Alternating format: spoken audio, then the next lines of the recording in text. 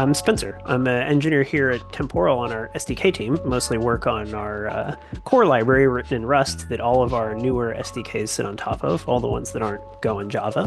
And today I'm going to tell you a little bit about how we had a fun project to send Temporal into space. One of the fun things about working at a startup is, you get unexpected requests for fun things sometimes, and this was definitely one of them. One of our designers, Candace, came to me one day and asked, "Hey, Spencer, how would you feel about writing some code to send Temporal into space?" I was a little, curious. It sounded fun, so I agreed. And it turns out what that meant was we're gonna put a Raspberry Pi on a weather balloon and send that into space and have it be running a temporal worker to show off how robust and fault-tolerant Temporal is. I only had about a week to do it, and all I really knew about what was going on was that we were going to use Raspberry Pi, and that somehow there'd be some kind of sensor attached to it over USB that would tell us things like GPS coordinates and altitude measurements and that sort of thing. And really all I had to work with was that information and a little sample text file with the data that was supposed to be produced by that device. So with that, I kind of dove right in.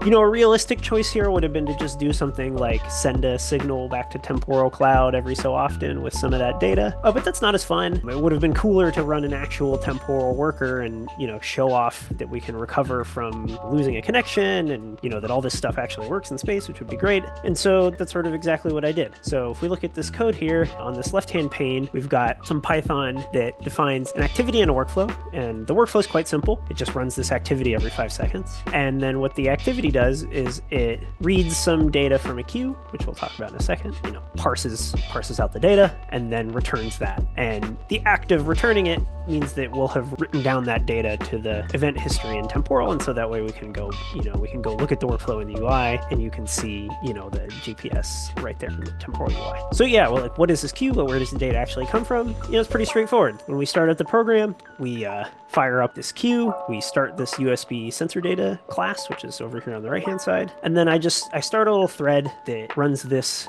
write data periodically function, and that connects to the provider, which is, in this case, is the USB device. It's this thing, gets the available data and breaks it apart line by line, because it turns out that that's how the data came in, was just as text, line separated. And then while that thread is running, we start the temporal worker, and that just goes on forever. Then the actual data parsing was, like you often expect when working with devices in the real world, is not in the nicest format. So there's a little bit of logic here to, deal with parsing that, and then using a very nice library available in Python called Serial to actually read from the USB device. And as you can see from this leftover comment, I had no idea what the right settings for connecting to that were. And luckily, even though I only had about an hour to test this out in the real world with the time difference of, it turned out that these settings mostly just worked. So that was pretty lucky, and we got a chance to see that the sensor data actually came across USB and this read it properly, with the caveat that for whatever reason, the way that device happened to work, it required to be physically reconnected every time you started reading from it. We had to make sure that the guys who were doing the actual launch understood the procedure that they needed to reconnect the device right before running my program and launching it into space. But it turned out that all worked just fine. And the funny thing about developing it is I sort of knew Temporal would work. I mean, I've been working on it for a long time. We designed Temporal to be very robust. I wasn't worried about that. I was worried about the USB thing and maybe it just crapping out on me. But luckily that all came together, and the launch did exactly what we wanted to do. We got to see it go off the ground. We got to see it lose connection. We got to see it reestablish connection and have all this stuff keep working and have Temporal support functioning in a more difficult environment than you would typically experience. And then that's it. So we were at a leadership offsite. Claire Bird, our new CMO, was workshopping our keynote. Everyone was very serious. There was a lot of engineering conversations happening about what we were talking about and what ideas we could have. I thought about maybe just pitching the absolute dumbest thing, which was we should maybe find 2 consenting tardigrades and put them in a vial and send them up into space to launch, our mascot and to kick off our keynote. And as I was pitching this, I looked at Max and I said, we know about long running workflows. Have you heard about long distance workflows? And let me tell you, Max's face, he looked at me and was like, that is not how workflows work. It was pretty awesome. I was actually in the room when this happened. And it was like all this serious conversation about explaining how, multi-region failover, things like that. And then very real engineering conversations.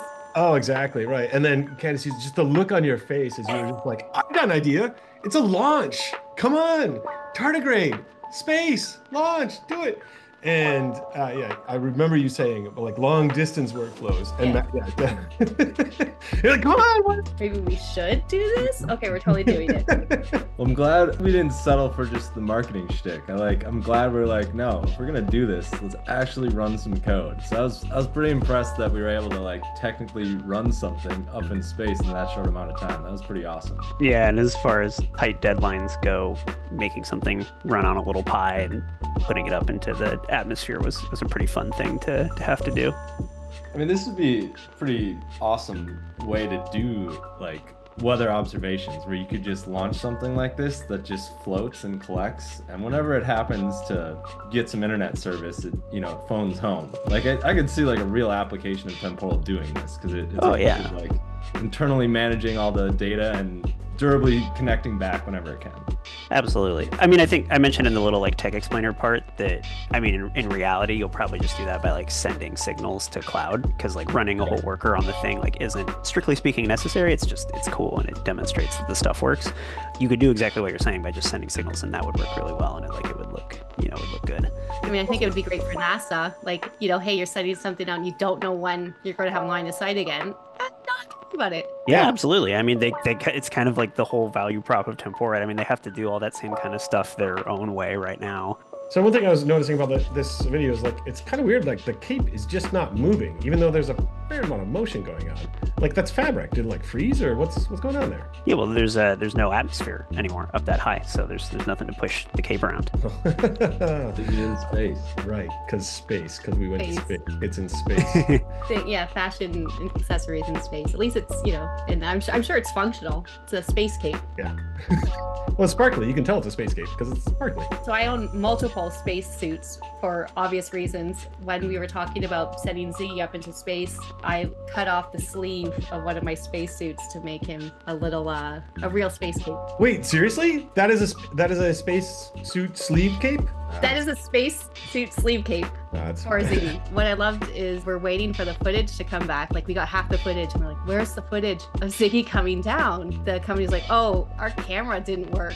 It stopped working halfway through. So it's really hilarious that Temporal totally worked fine. The equipment that they use all the time to go into space actually stopped working. Yeah, it was definitely really, really fun to see the stuff we got to work on work flawlessly, while the camera, which you really kind of wouldn't expect to break, is what broke. Where did it end up landing?